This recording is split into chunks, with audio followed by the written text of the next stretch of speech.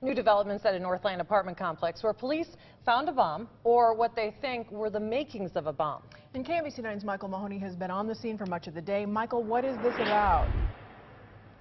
Well, we're at the Tanglewood apartment complex, which is just off 169 Highway here in the Northland at 66 Terrace and North Broadway.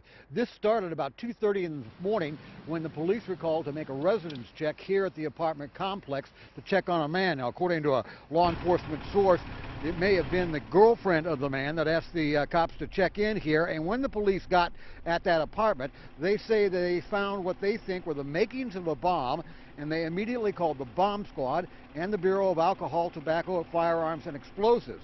And several hours later, the agents were then very, very careful in removing what they found inside of that apartment. They put it into a blast-resistant container.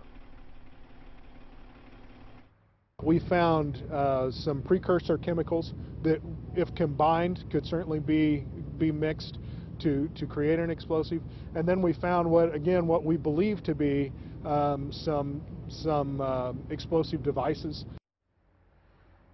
Now, the man that they found in that apartment was taken into custody. He may, according to Agent Ham, face some federal charges, but nothing was filed today in court. This apartment building where his unit was evacuated for a while after some explosive devices and some chemicals that could be used in making explosive devices were found in a Northland apartment.